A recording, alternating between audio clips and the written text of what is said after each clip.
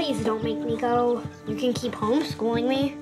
I'll tell you everything I know. No more argument, okay? We've discussed this ad nauseum. What's ad nauseum? You don't know? Wow, looks like someone needs school. Good morning, Miss Stevenson. Who can tell me what 3 + 3 is? Everyone knows it's 6. Barry, can you stand up, please? Can you tell me what 57 multiplied by 135 is? Okay. 7,695. The square root is 87.7 and change. Now, what does ad nauseum mean? I listen to the wind of my soul. I think your niece may be gifted. I am good friends with the headmaster of the Oaks Academy for Gifted Education. No, I promised my sister I'd give Mary a normal life. I think she's got to be here. I've sat upon the setting sun. Who's that lady in front of our door? That would be your grandmother. Holy It's a MacBook, darling. What are you doing here?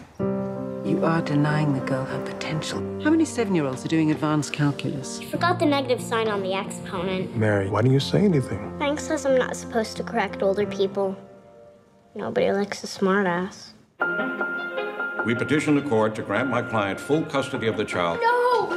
No! You're gonna take that girl, you're gonna loan her out to some think tank where she can talk non-trivial zeros with a bunch of old Russian guys for the rest of her life. And you'd bury her under a rock. Evelyn, stop.